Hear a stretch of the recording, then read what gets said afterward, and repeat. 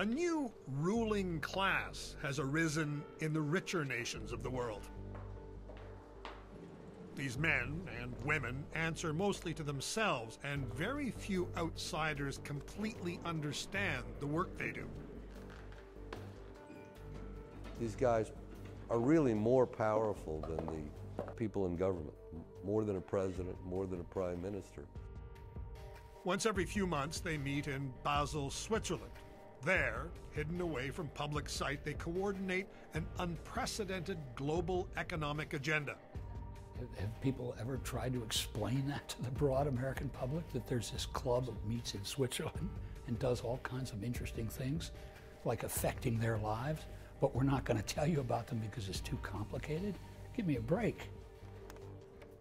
They are the world's central bankers, and they are generally credited with having rescued a world that was melting down just 5 years ago. I think they have more credibility than politicians. I doubt if we've ever had a combination of people that are any better equipped to wrestle with these problems. But they've also punished an entire generation. What they've done is take money from people who have been really careful all through their lives. In the process, they've also taken the entire world into the unknown by exercising a power that they alone possess, conjuring unimaginable amounts of cheap money. Most prominent amongst them are Ben Bernanke of the US Federal Reserve, Mario Draghi of the European Central Bank, and Canada's Mark Carney, soon to take over the Bank of England. The central bankers have changed everything for everyone, everywhere. For decades, central bankers surfaced only sporadically, usually moving interest rates up or down a touch. Don Johnson spent years as a Canadian cabinet minister. He remembers visiting central banks. And by and large, it was like walking into a big library. There was no panic, no activity. They were like firefighters in a sense that, you know, unless there's a fire, you don't hear a lot about them. You don't see a lot about them. We had a big fire. Now, to be fair, the central bankers never asked for all this immense power they exercise nowadays. It was thrust upon them back in 2008 when the financial system collapsed. Turns out the elected politicians had neither the nerve nor the support to do what had to be done. So the central bankers stepped in. First, they flattened interest rates. Then they began printing vast amounts of money. They called their program quantitative easing, and it did stop the meltdown. But you cannot unleash forces that powerful without provoking consequences, intended and unintended. The British are a nation of savers. There is more money in British pension funds than in the rest of Europe combined. Dr. Ros Altman managed pension funds in Great Britain for years. I think there is this general ethic of self-reliance and thrift that permeates through British society. That's supposed to be a good thing. It was always considered to be a good thing. It was the way most British people were brought up. A whole generation of Brits believed that if you saved and if you were prudent, you'd get a decent return on your savings someday. But in Britain, pension benefits are directly tied to interest rates on government bonds. And the British Central Bank's aggressive quantitative easing, its money printing, has depressed those interest rates to nearly nothing. This year, pensioners like Judy White and her husband Alan began to receive grim letters from their pension funds notifying them of deep cuts to their benefits. I don't understand what quantitative easing is, except that it's printing money. But I do understand that I now have 50% less as a result of something called quantitative easing. Punishing savers was a deliberate trade-off. The central bank wants to encourage spending and lending right now, not saving, even though foolish spending and lending caused the problem in the first place. And we won't actually be out of the Paul Fisher is a member of the powerful committee that creates money at the Bank of England. He concedes the paradox. We're trying to get people to do things now to get out of the mess, which in the longer run we'd probably prefer them not to do. Part of the problem in the crisis was that people weren't saving enough. But at the moment, to try and get some growth back in the economy, which is the immediate imperative, we're trying to get everybody to spend more. And that is a paradox. It is hugely dangerous.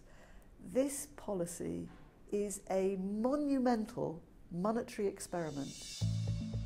Roz Altman says the central bankers have in fact engineered a massive transfer of wealth from the old savers to young borrowers. The Bank of England itself says quantitative easing has cost savers and pensioners in Britain about $100 billion so far. So anybody who was a saver and has got some accumulated savings will have had a reduction in their income. Anyone who had big debts, particularly mortgage debts, will have had an improvement in their income position because their interest payments will have gone down. Judy White is keenly aware of Mark Carney's imminent arrival at the Bank of England. She'd love to talk to him. Please, Mr. Carney, look at people like me and say, you done a good thing, girl, and we're going to protect the sort of people that you are. Judy's husband, Alan, an artist, is just forlorn. Because we don't get a terrific explanation of what is happening by printing loads and loads more money. They haven't told us really. They're just doing it. I don't totally understand it. Do you understand it? White isn't the only one asking. Quantitative easing has disrupted pensions and RRSP-type plans worldwide, and, of course, their payouts. Big man, how are you? Mark Carney has not ordered any money printing in Canada, but he has kept interest rates down, and he defends what the other central bankers have done. So there's no secret cabal here that is orchestrating things. This is monetary policy as it's conducted today. You can understand the anger of an older person who has been a saver or who has a pension, who would draw a straight line from quantitative easing and low interest rates to his or her own decline in wealth and change in circumstances. Absolutely, I can understand the frustration of that. Yes. But the question clearly is a sore point with Carney.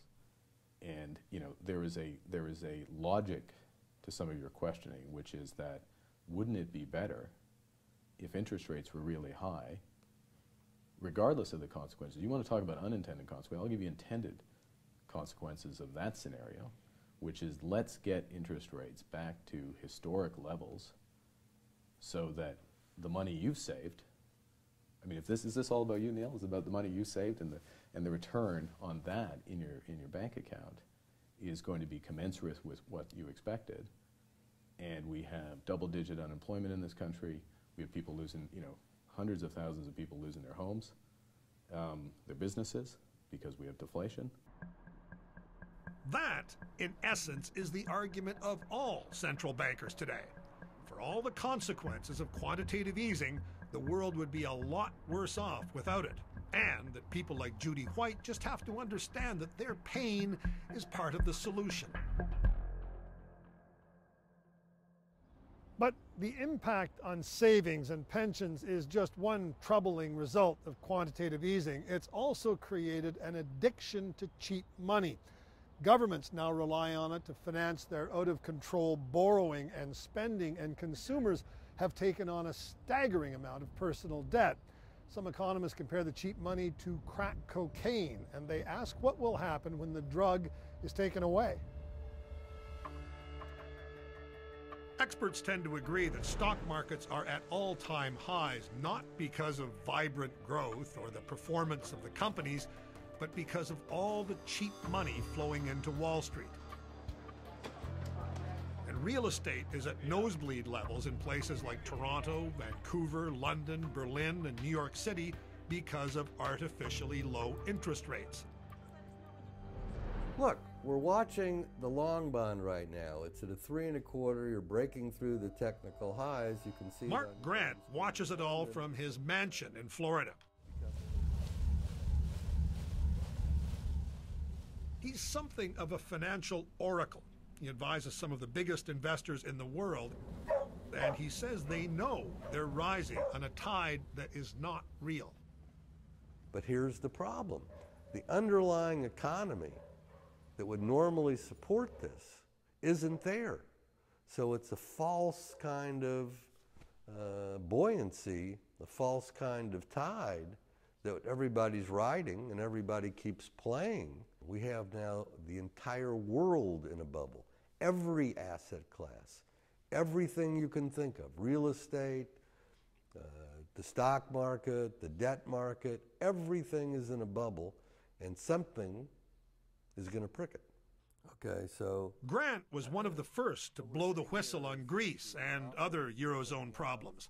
He now issues constant warnings about quantitative easing. just keep your eye on that. And what do you tell your clients? Be safe. I tell them to be safe, be prepared, and fine, play the equity markets, fine, play the compression in the bond markets, but be ready, because you're going to have to move very quickly when this reverses. William Grider, who's made a career of writing about the U.S. Federal Reserve, agrees that the central bank's cure may turn out to be a disease. The more the Fed tries to help the real economy, the more it boosts the stock market. And so if you listen to the bears, and I mean the market bears, they're already very nervous, not about inflation, but about the possibility that the stock market investors are going to wake up to this reality and say, I think I'll get off the merry-go-round before it collapses. Is there a good ending in all this? Probably not. There's less bad endings, but probably no good endings. Is it fair to say the party's going to come to an end? I'm not sure we're having a party right now, Neil, but doesn't feel like a party, does it? Given your questions, if I had a lot of, if I had a big central bank, portfolio, by the way, central bank and party are, normally if I had a big doesn't portfolio in go stocks and doesn't down go at 14.5, together. I'd feel like it was a party right now. Well, it depends when you bought them, Neil.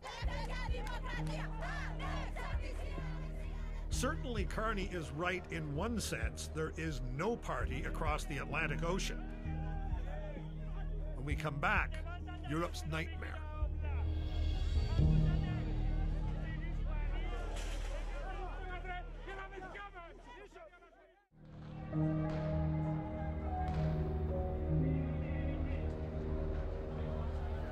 If the trillions printed so far by the European Central Bank have done any good, it's not obvious.